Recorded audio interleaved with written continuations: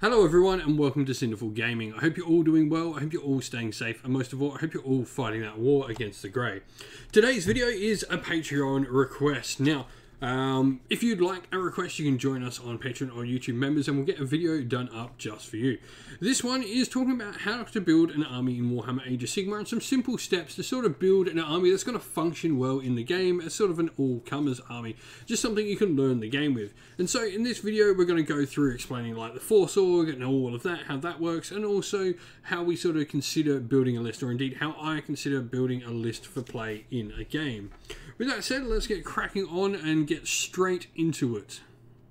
And so this is a force organisation chart. You'll find this particular one for the Contest of Generals inside the main Age of Sigmar core rules. You can also find them in the General's Handbook every season. Now, this is a points limit. At the top here, this is the maximum number of points that you can have inside your army. You cannot have 1505, you cannot have 1525 points in a 1500 point game. That would suddenly become a 2000 point army. However, you do not need to spend all 750 points, and you do not need to spend all 3000 points in those size games. In fact, there are benefits called triumphs that you get when you are under points of your opponent. So potentially leaving some is maybe even a valid strategy in itself. Now the next part here with the leader, battle line, behemoth, artillery, and the spell and invocation, reinforced unit, and understrength units and allied units are all how we do our force organisation. Now you can see all these numbers are different for the depending on points value, and for the purpose of this we'll look at the 2000 point column. You can see we must have one leader unit in our 2000 point army. You'll be able to find which units are leader based on the back of your battle tome in your pitch battle profiles of the battle tome. Now, you must have one, and you can have a maximum of 6 different heroes at 2000 points. For battle line, you must have 3 plus. So you must have 3. This doesn't have to be any size particular. It can be 3 minimum size units, it can be 3 maximum size units, whatever you wish to use. So you always have a minimum amount of battle line and always must include 1 hero regardless of which point size you are playing. The number of battle line units obviously decreases or increases based on whether you're playing more or less than 2000 points. You then have restrictions on behemoth and artillery units and on your reinforced units as well. These are all the same. You can see you can have 0 to 1 of each behemoth, artillery and reinforced units, 0 to 2, then 0 to 3 and 0 to 4 on all 3 of them at 2000 points. 0 to 6 in case you're playing at 3000. This means you don't have to have any, but you can have a maximum of said number. And the spells are much the same, where you don't have to include any in your army, but you have a maximum number of them in your force. Under strength units, you can only have 1 for each type of that unit in your army. And allies, this is another interesting part that's a little bit different than anything we've talked about so far. You can have a maximum number of points of allies in your army based on the size of your army. Allies are units coming from another battle tome. This does not include coalition allies, which are special rules given to certain units and do not take up these points. And so at a 2000 point game, you can have 400 points of your army worth of a battle line. This is not on top of the 2000, but rather part of the 2000. Now you can once again not have 405, that is not 400 points. You cannot have 425. However, you do not have to spend all 400. You can indeed spend 175 points of your allies and then the rest in your normal 2000 point army. The bottom part here is the recommended table size, and if you're looking for great tabletop mats, Mithras Games is our channel sponsor and does an amazing variety of different mats for all of the sizes mentioned here. You see the different game sizes on the 750 point to 1000 point, 30 by 44, and then 44 by 60 recommended for those larger games, and 44 by 90 for the 3000. With the 1000 and 2000 point games, 2000 I recommend 44 by 60, and 1000 I recommend 30 by 44. Now, on the bottom here is the recommended number of terrain features on the board, 4, 8, and 12, depending on the size of the game. I always recommend maybe going a little bit more. 8 is probably the number of large pieces, but a little bit of scatter terrain on top of that and some small little bits and pieces here and there really will help make your battlefield an amazing place to have your battles. After you've looked at Force Org, before you start really building your army, it's important to think about and consider how you want the army to play and what you want the army to do on the tabletop. And so this can be a mixture of different things as well. You could want a shooting army, a magic army, a combat army, an army that's got lots of monsters, or an army that's got lots of infantry. Your army could be extremely character focused, or you could be extremely monster focused. You could want your army to tell a particular story in the game, or you could want it to be from a particular part of the mortal realms and enable you to sort of bring that part of the mortal realms to life. You could indeed want an allied force to bring in as many allies into your force as possible. All of these are completely valid, and it's really important that you set this sort of groundwork on what you want to do. We've got videos up on the channel. I'm going to have more videos up on the channel that will really go into talking about what armies are good at what particular styles of play, and maybe you can find ones that mix and match doing what you want to do. Hopefully these videos are helpful with deciding this sort of thing, but there really is, this is the first sort of decision, deciding what you want to do. Now, you could disregard all this. If you love the models for an army and you can tell a story with them on the tabletop, then that's fantastic. But it is worth thinking about, I want an army that shoots, so maybe Blades of Khorne isn't an army for you because they don't have much shooting. Maybe you would rather an army that can do combat like Blades of Khorne, but add in some shooting as well. So maybe you might prefer something like Stormcast Eternals, for example. Now, after we talk about our playstyle and stuff like that, it really is time to start thinking about what you want to include in your army. Now, I'm going to talk about hammers, anvils, or the 3 places of power. This is something I use when I build my army list for games, and how this works. In a 2,000 point army, I like to have 3 major points of power within my army. These 3 major points of power allow the army to fight on multiple fronts and distribute your power across the table. You've got to think about it. If you have all your power in one single unit, that unit needs to do a lot of work. Where if you have 3 great units instead of 1 amazing unit, you can instead spread those great powers across the table and even at times use them to gang up on an opponent that has got a amazing unit and distribute your power better across. A lot of the games of Warhammer Age of Sigmar have 3 or more objectives on the table, so having at least 3 places of power will allow you to dominate the majority of objectives on the table if your things are going your way, and also enabling you to get the most points, because let's not forget, a lot of the scenarios use the objective scoring of 1, 2 and more, so being able to control 3 in a lot of scenarios will be enough to get you the more. Now, when you have these 3 places of power, they can be a mixture of hammers or anvils, or indeed be all or one. This really should have been decided in the step 4.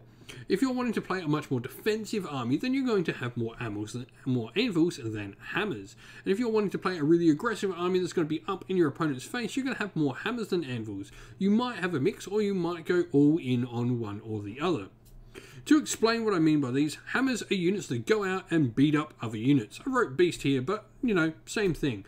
Anvils are units that are hard, if not impossible, for your opponent to take down.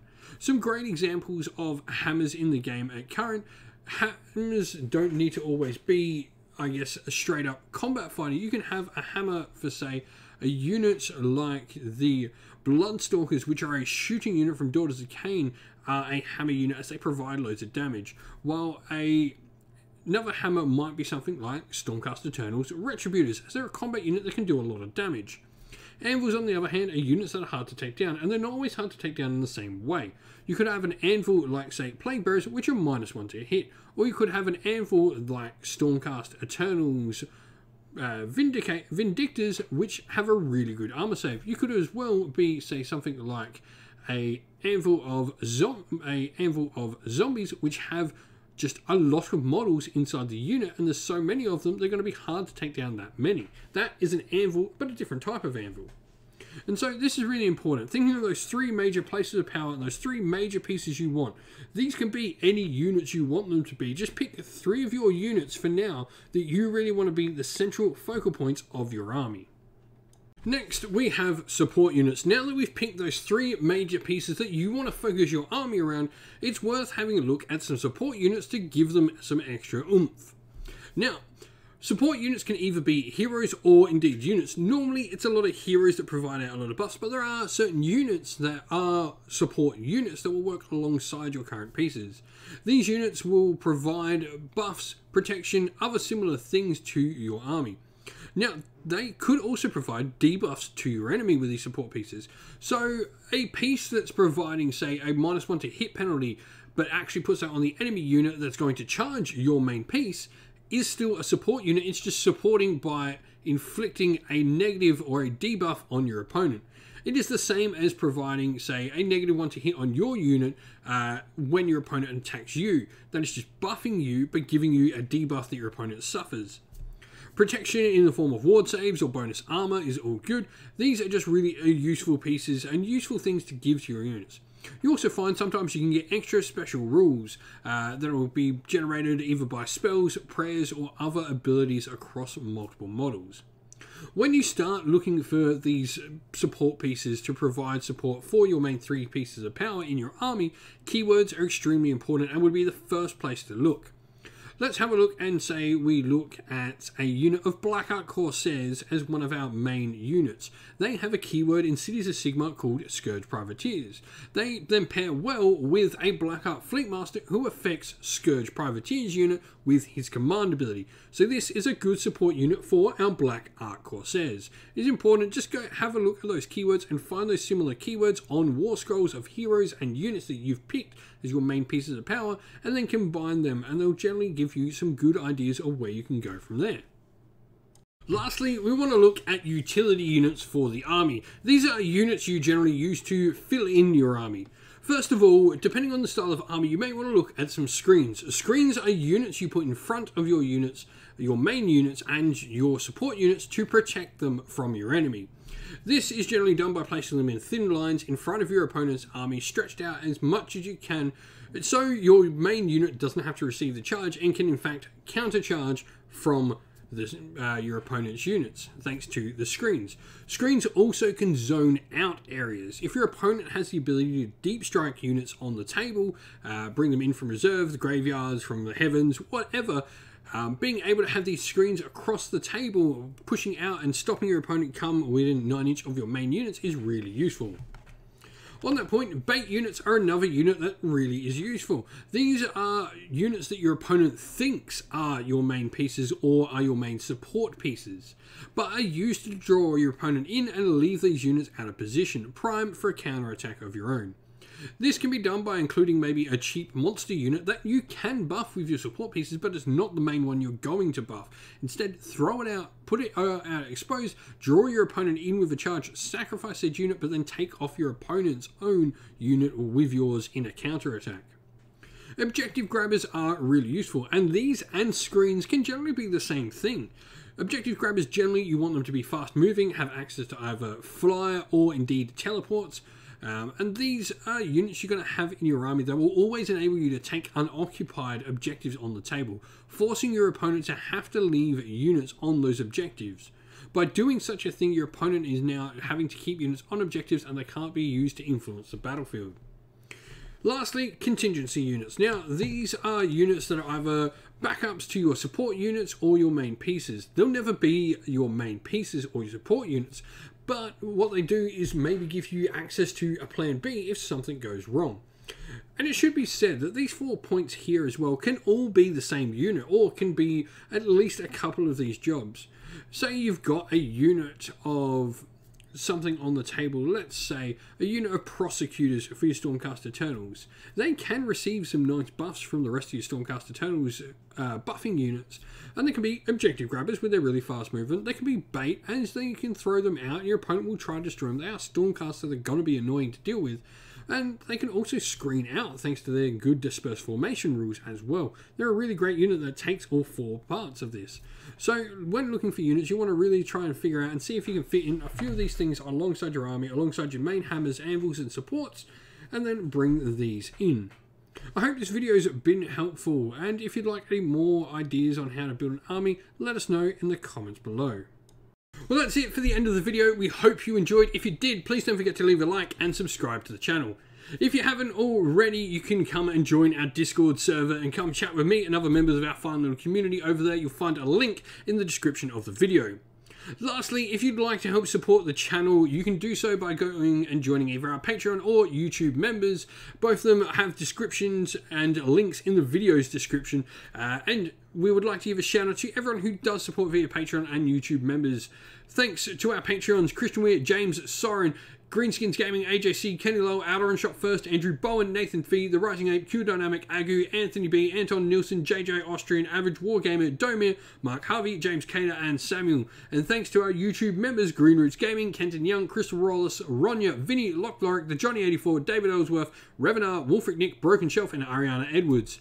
Lastly, a special shout out to Lady Witch Fox Art, who does all the amazing artwork for our channel, and 2X Morphic, who does all the background work on our Discord server. Thank you all for watching once again. Don't forget to like and subscribe. Stay safe, stay well, and most of all, keep fighting that war against the Grey. Ciao for now.